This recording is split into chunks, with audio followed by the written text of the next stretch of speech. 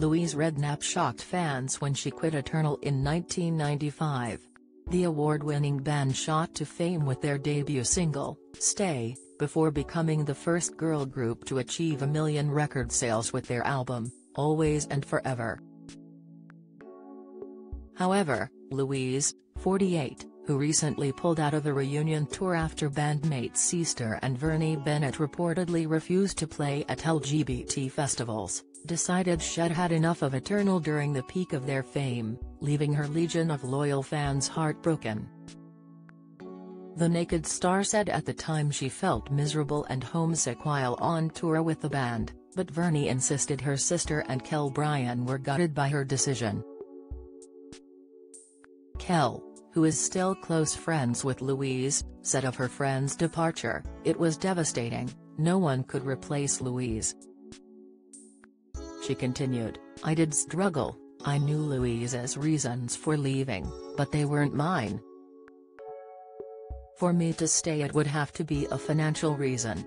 Vernie said when the group continued as a trio, "It was us coming from caterpillars from butterflies."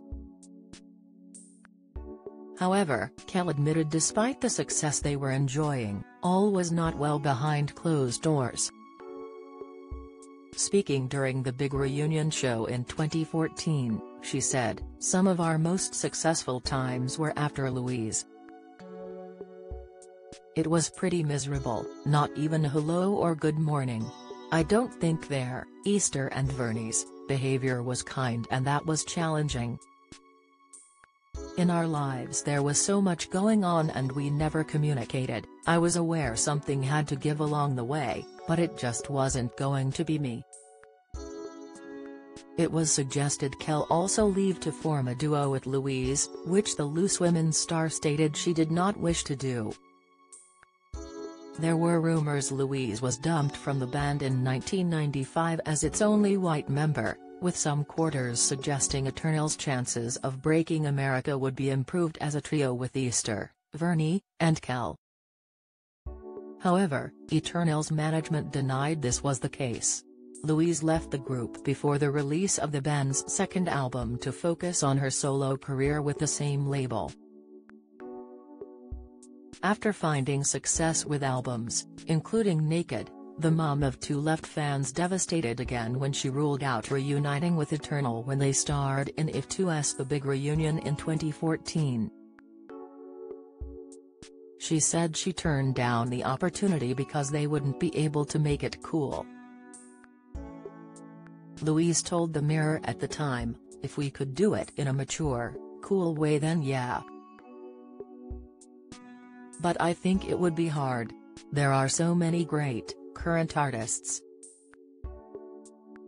However, there didn't appear to be any ill feeling between Louise and her former bandmates, as she tweeted after the show, "Hi guys, some really lovely tweets tonight, thank you and good luck to @Eternal Reunion X." But then the drama started back up again last week when it was revealed Louise and Kel Bryan pulled out of a potential Eternal reunion tour earlier this year following a disagreement with former bandmates Easter and Vernie regarding the LGBTQ+ community. The Mirror revealed on Saturday how Eternal had planned to reunite and tour next year, but trouble hit when the singing siblings reportedly refused to play the festivals, objecting to their allegiance with the trans community. Their objections led to Louise, alongside bandmate Kel, abandoning the plans in June and leaving the sisters to tour as a duo.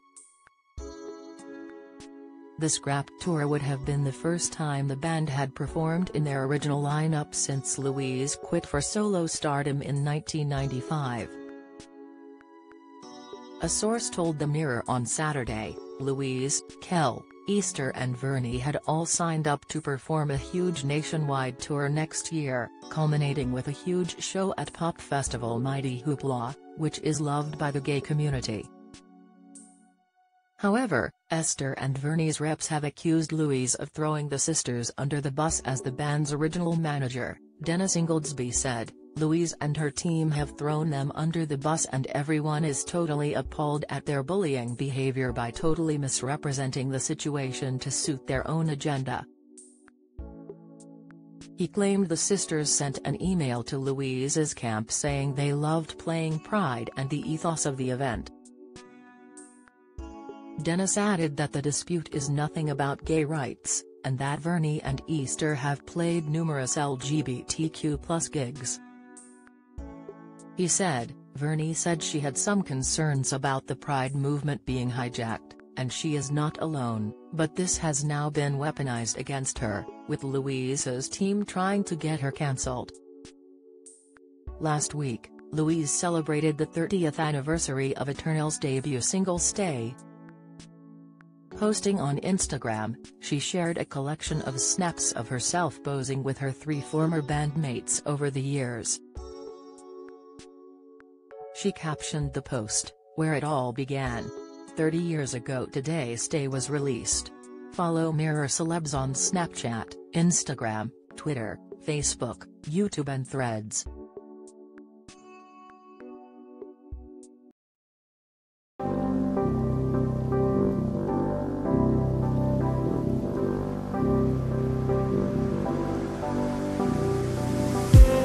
I just need some that will wake me up enough to fight, 'cause you let me down it for me to not let me count the minutes. I just need some new, make me come up.